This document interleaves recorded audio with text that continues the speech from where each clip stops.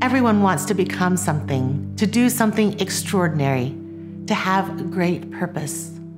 Maybe you spend time thinking about who you want to be in 5 years or 10 years, but who you become 5 years from now starts today.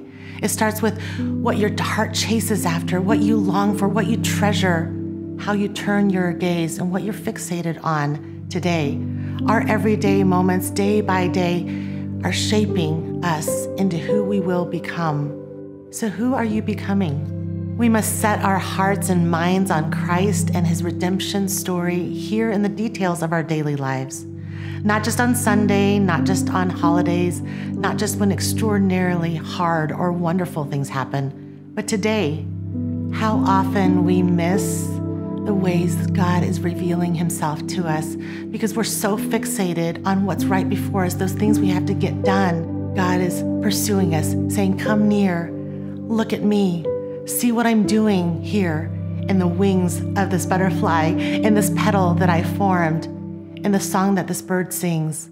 When we see the extravagance of his creation, we're reminded God does not stand off in the distance, unaware of the details of our lives. If he is so actively a part of his creation that he would form even the tiniest of creatures, he is at work in the details of our lives. Beholding and becoming is just a gentle invitation, a reminder to turn your eyes to Jesus and to keep your eyes opened, to stay awake and be aware that he is so at work in transforming you right where you are. And if he cares that much about his creation, he cares about you.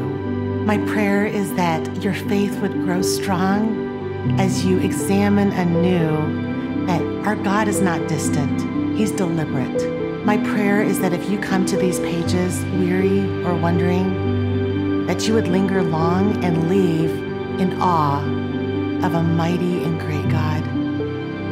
Let's behold him together and find him faithful in our process of becoming.